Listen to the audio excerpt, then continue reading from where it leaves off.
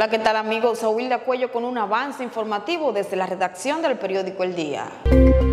En medio de grandes expectativas y retos para mejorar la calidad de la enseñanza, el Ministerio de Educación convocó para este lunes 26 de agosto a 2.640.334 estudiantes del sector público y privado de todos los niveles, ciclos y modalidades del sistema preuniversitario para dar inicio al año escolar 2024-2025.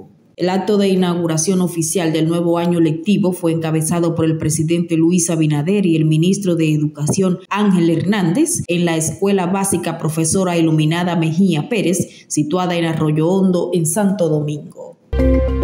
Ausencia del PLD en el Consejo Nacional de la Magistratura abre espacio para rondas de diálogo. Nunca antes el PLD se había quedado sin representante ante el Consejo Nacional de la Magistratura.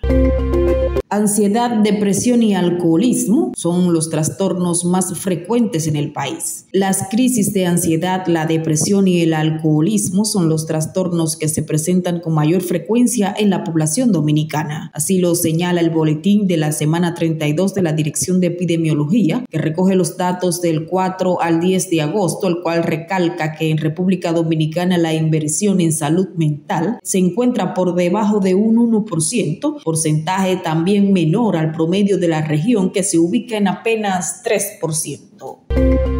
La velocista dominicana Marileidy Paulino sigue dando pisadas firmes dentro del mundo del atletismo. Una muestra de eso es el gran año que está teniendo, en el cual no ha conocido derrota. Luego de hacer historia en los pasados Juegos Olímpicos, donde conquistó la medalla de oro e impuso una nueva marca, la atleta volvió 15 días después para imponer su calidad en la Liga Diamante. Marileidy conquistó la quinta parada de la Liga Diamante, que se celebró en Polonia, para extender su hegemonía en esas instancias.